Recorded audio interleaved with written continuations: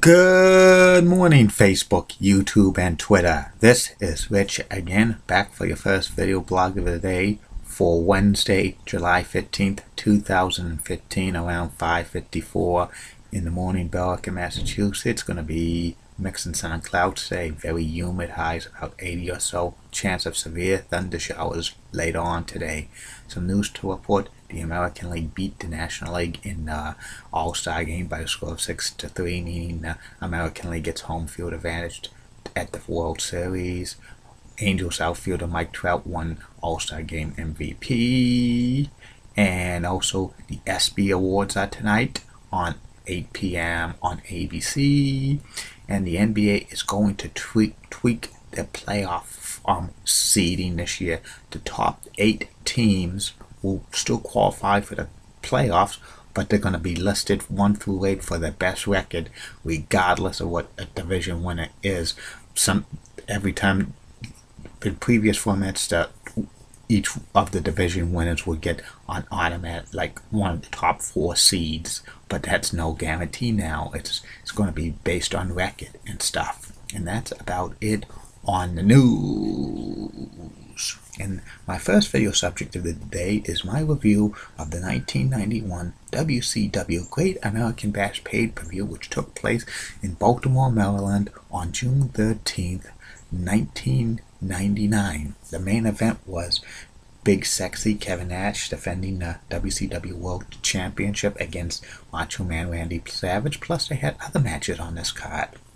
Calling the action for the pay-per-view was Tony Schiavone, Mike Tenay, and Bobby the Brain Heenan. They were the voices of WCW during this time period. And in April of 1999, WCW changed their logo and stuff, changed the ring, so they got an upgrade on the set and stuff like that. And this is what happened on the pay-per-view. There were no dark matches for the crowd of Baltimore to see. The first match was a hardcore match. It was Hack with Chastity. Hack was the Sandman in ECW, facing off against Nasty Boy Brian Knobbs with the mouth of the Jimmy Hart in this match. Both wrestlers were heels, but Hack played the de facto face, and this was a okay hardcore match. The ending had, like, Jimmy Hart accidentally hit Brian Knobbs with a chair, and Hack uses the Singapore cane on Brian Knobbs for the 1, 2, 3, but afterwards Hugh Morris attacks Hack, and him and Brian Knobbs do the double team on Hack and lay him out. The next match was Van Hammer facing off against Mikey Whipwreck. This was about an 8-minute match. Van Hammer wins with the Cobra Crush Slam and stuff. This was just a squash match in my opinion. Both wrestlers weren't doing anything of significance in WCW. The next match was Buff Bagwell facing off against the Disco Inferno. Buff turned face earlier in the year. He was the Buff and he was the Stuff. He was real over with the crowd. And Buff wins with the Buff Blockbuster, which was kind of a top rope, like, stunner move, which was pretty good. This match was okay. The next match were the No Limit Soldiers, who were Conan and Rey Mysterio Jr. They had Master P in their corner, who was a rapper and an agent and stuff, and they also had Solar facing off against the Texas Rednecks. It was Bobby Duncan Jr. and Kurt Hennig with Barry Windham. This was the debut of the West Texas Rednecks on Rappers Crap. It was real funny and stuff. And Kurt Hennig and Bobby Duncan Jr. and Barry Windham Lex Texas Rednecks was a decent gimmick and stuff. And this was a back and forth match and stuff. Referees ejected Master P from the ringside area and stuff, and it was a back and forth. The ending had Sorrow interfere, and Conan pins Bobby Duncan Jr. for 1, 2, 3. It was an okay tag team match, but afterwards Barry Windham comes in, and the 3 heels, Hennig, Duncan, and Windham, lay out the No Limit Soldiers. The next match was Ernest Miller, the Cat, with Sonny Ono facing off against Horace Hogan. This was a total squash match, about 5 minutes. Ernest Miller wins by hitting Horace Hogan with a shoe and stuff. Ernest Miller's heel character in WCW at the time was a great mid-card heel comedy gimmick. He says he was real kind of way over, a little bit over the top. He says, "Somebody call my mother. Somebody call my mother," and stuff like that. Pretty funny. And that was it on that match. The next match was for the WCW presidency. It was Nature Boy Ric Flair with Arn Anderson and the head nurse, who became Asia, facing off against Rowdy Piper, who was the WCW president at the time, and this was for the presidency of WCW.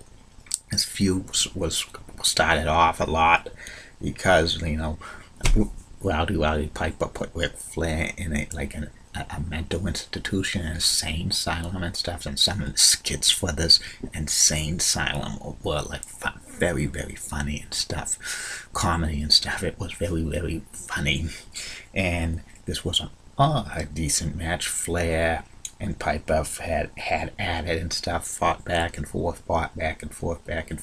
Flair was cheating to win. Arn Anderson was holding Flair when he was putting a figure 4 leg lock on Rowdy Piper, but Buff Bagwell comes down and attacks Arn Anderson. The referee sees it, calls for disqualification, and Ric Flair's the new WCW president, and Bagwell was attacking Flair and Anderson, but Piper comes up and attacks Buff Bagwell.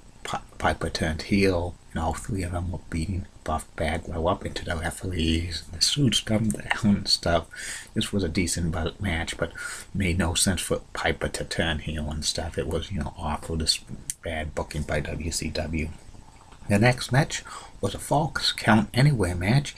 It was WCW TV champion, the Dogface Gremlin Rick Steiner, facing off against Sting in a non-title WCW TV match. Chris Jericho was doing commentary and stuff. This was a good crazy match and stuff. Interference by Scott Steiner, Big Papa Pump, the U.S. champion at the time, and Tank Abbott, who had dogs and stuff. Ending of the match, Sting gets attacked by dogs and stuff, and it could not continue, so Rick Steiner wins the match. It was kind of a poorly planned match, very awful. The next match was for the WCW World Tag Team Championships. It was the Jersey Triad, which was DDP, Diamond Dallas Page, Field of Pain, Canyon. Who's better than Canyon? Nobody. And Bam Bam Bigelow, the challengers, facing off against the WCW World Tag Team Champions at the time, Chris Benoit and Perry Saturn. This was a classic, great tag team match, back and forth, about 20 minutes. Was an awesome tag team match. Ending had Canyon interfere when the referee was trying to push push Benoit back. Canyon attacks Saturn, and DDP lays Saturn out with the Diamond Cutter, and the Jersey Triads, the new WCW Tag Team Champions. And Dean Malenko comes down and tries to attack DDP and Bam Bam and Canyon, but he's laid out and stuff. And that's a great tag team match. Jersey Triad was a great tag team in 1999 for WCW. They used that the Freebird rule. That means any of the three of them could defend the tag team titles at any time. That was a great rule and stuff. And the main event was for the WCW World Championship. It was Macho Man Randy Savage with Gorgeous George, Miss Madness, who was Mona, Molly Holly in WWE, and Medusa facing off against big sexy Kevin Nash. And this was a decent main event and stuff. The ending had Kevin Nash Macho Man with a power bomb, and then the ladies interfered.